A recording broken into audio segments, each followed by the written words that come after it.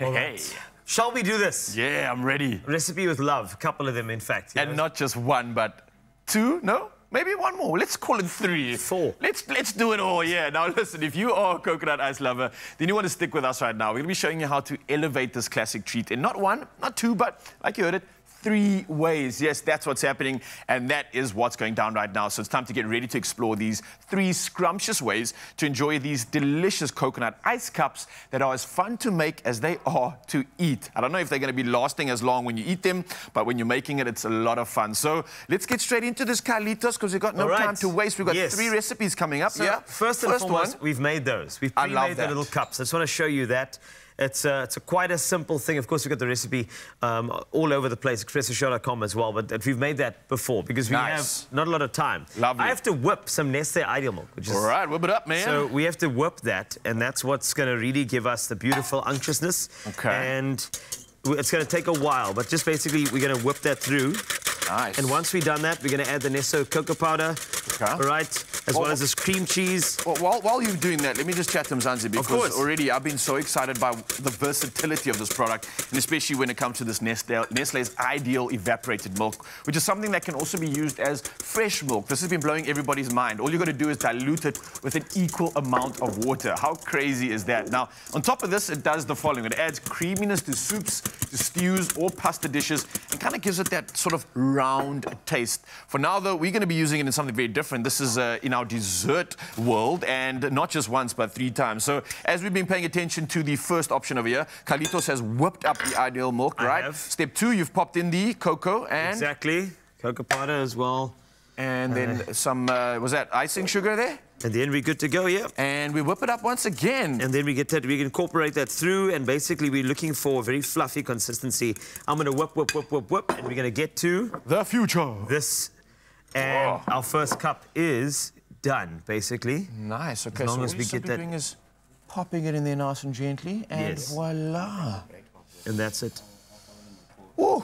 Nicely done. Yeah, it's definitely not going to last long. These look good already. I think everybody's going to grab these like packets of chips before they even get to really understand how good it is. But well done. All right. Step number 1, done. Let's move on to the next round. Oh, I'm just skipping straight ahead here. All right. Are you aware of this one? Mash the banana. Mash the banana up. Okay. Let's get our mash on. Banana's going in here. I'll get that mashed up. Yep. Vanilla's so good. Oh, yes, and especially those flavors. Some toasted vanilla coconut flakes as well, so that's there as well. So you mash that up. We're going to incorporate this into there. Once that's incorporated, we have another little beautiful thing over here that's going to give us essentially our cups. You know what I like about these recipes? The fact that we don't need to use power tools, and you can put some elbow grease into this. That's correct. Burn some coals and earn this dessert. A bit backwards, but when you do that, this is how we're going to do our cups. Ah, you understand what I'm saying? So we got you. So this is just a recap. So actually pop all of this in here, right? Yeah. And because this is kind of like showing you how easy it is to make the cups. Got you. And just like that, we get that all in there, mix it all up with the banana. I guess the banana is going to get it to bind together and allow a bit of that coconut and that mixture to kind of form into a shape that you would like to cast. And for this one, we've created beautiful cups. And voila. Step 2, well, this is actually the first step before we even get to the first 3 steps, is done. That was pretty simple, right? And then you kind of shape that into a nice little cup. Basically, and boom, then you boom, can boom. make a little cup, and then you pop that in the oven, and we're good to go. Nicely that's done. Where we're going. All right, just a nice recap over there. So we've got our second option over here. This is a nice creamy one. All right, again, we're using our hero ingredient. This one is definitely going to be sweetening things up. While you talked to us about the recipe, I'll plug Mzansi in on what we're talking about right here. But firstly, what's the first step on this one? Bit of corn flour. That goes in here.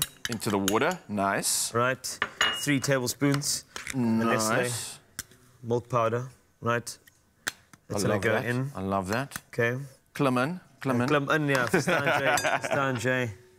A bit of a cinnamon over there. Okay.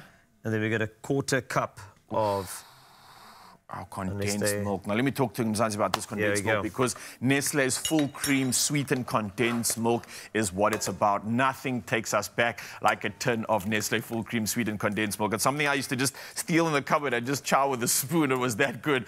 But whether it was secretly eating it straight from the tin or finding out what the secret ingredient was to Gogo's sacred pudding recipe, it's always been there and it always will be. And it's especially something that brings this option to two together in such a beautiful way. It adds that sweetness to any sort of dessert on its own. As you've heard, it's delicious. But right now, Carlitos is showing us how easy it is to make this one. Corn flour, milk powder, proteins. They interact in heated environment. Nice. This goes into the microwave, which gives you the consistency of that milk tart. And that gives you yet another cup. This is cup number 2. Nice. And that goes in there.